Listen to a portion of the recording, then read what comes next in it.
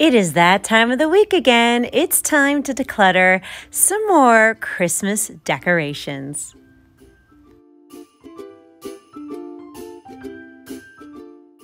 Last week, we went into the Christmas cave so that we can pull all the Christmas bins out and do a huge KonMari method on all of our decorations. And we pulled all the bins out except for the Christmas tree, the outdoor decorations, and the kids stuff.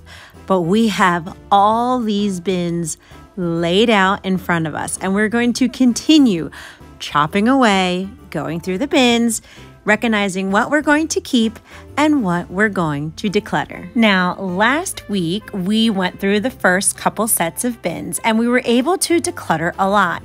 And I think I'm going to continue working on this end. And I believe Ms. Pepper has picked out our first bin that we're going to go through. So it looks like our little girl chose something that was more sentimental because this is an ornament bin.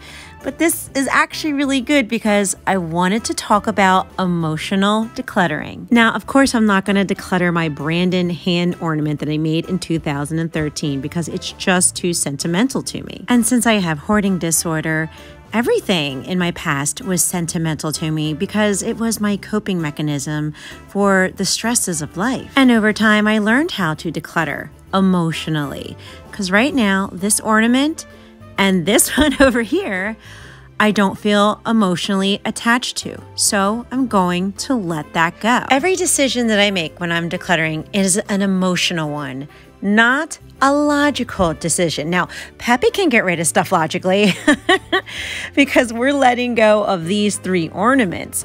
But I still have to make these decisions emotionally so that I can be successful. And this is how I'm successful with the ornaments. These are my ornaments that I'm keeping so that I can move forward. To emotionally declutter, you simply just be very mindful of the emotions being triggered as you pick up an item to decide if you're going to keep or declutter it. If the item is triggering an emotion within me, I recognize it to see where is it stemming from and why am I feeling like this? My childhood stuff normally triggers emotions of pure happiness, nostalgia, a time in my life when innocence and creativity and imaginary dreams came to life. So that's why I treasure those items the most. And by us organizing them into special bins has calmed my nervous system down because I know that my core favorite items are saved and organized into a bin. Now, Christmas can be very sentimental too, but I'm using this internal scale of, okay, am I feeling emotionally attached to it?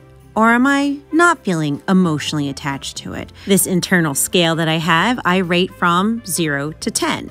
0 being I feel no attachment, and 10 being I am so deeply sentimentally, emotionally attached to this. And by recognizing where on the scale I'm feeling emotions to an item, I already know how my nervous system is going to react. If the item is registering between 0 to 2, I know that my nervous system is not going to be triggered and I can very easily let the item go. If the item registers between an 8 and a 10, I know that my nervous system is going to set all the alarms off immediately.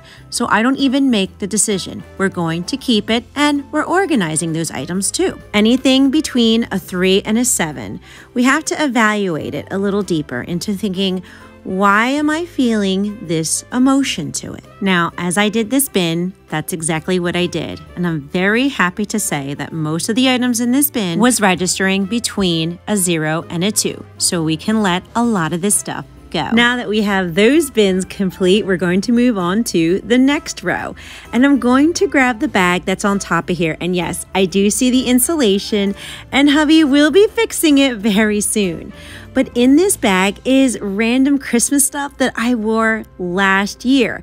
And I need to put it back with the costume Christmas dress up bin. It's so important that I keep like categories with like categories. And that's exactly what Marie Kondo does, is that she keeps like with like. She has you go through the different categories and then see what sparks joy and what does not. And of course, Christmas dress up is going to get its own category because I love wearing all the festive hats, the shirts, the leggings, the sweaters. I'm very much into this.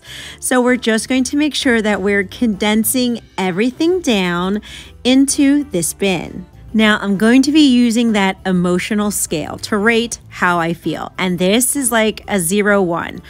I really don't have any attachment to these premier hats because they were given out at a Christmas festival. Now my Christmas leggings, they're going to be up there in the 8 to 10 category. So there's no need to force myself to let them go. Plus, I wear them for all the Christmas events anyway. So they're going to be used. So you can use logic in it too. And also these light up antlers that were given out at another Christmas tree lighting, we can let that go. That's about a 2. Same with this shirt. This shirt is a 2, but I also already have my favorite Christmas items for my kids saved. And right now, I'm just going to fold and reorganize everything into this bin.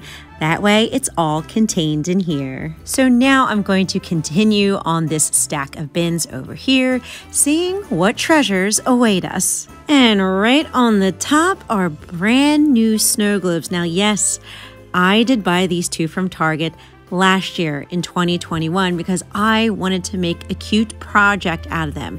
And I did not have a chance to do that, so this is motivating me to make sure that I do it this year. Now this right here is registering at about a solid 5 because it's pretty, it's beaded, it is making me happy, but the truth is that I have not used it in at least 3 years. So this is an opportunity to dive a little deeper into those feelings so that I can keep my nervous system regulated. And what I'm asking myself when I'm anywhere between that 3 to 7 mark is, what is triggering this emotion that I feel the need that I absolutely have to hold on to it? Can this be something deeper, like unprocessed trauma, or I'm feeling very stressed in my life right now, and I feel the need to hold on to this item so I can self-regulate myself and not go into a panic attack? It might have nothing to do with the item itself. And that's when we take the time to address the root emotion of why we're holding on to it. The example I'm going to use is when I was badly bullied as a kid and I had hoarding and my stuff to self-soothe. It made me feel worthy and happy in my authentic self. So the reason why I'm holding on to this item is not because I'm going to use it. It's because I attached an emotion of being worthy and happy and beautiful and all those feel-good emotions to the item instead of myself. So now, to regulate my nervous system, I take that time to say that you are no longer that 11-year-old girl who got badly bullied by the other children. You are worthy. You are beautiful. You are a good person.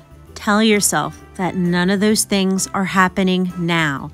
That was in the past by children who were probably going through their own hurdles and struggles in life. That's how you start to self-soothe your nervous system so that you can release those emotions and in turn make decluttering a positive experience because you've now separated those emotions to the item.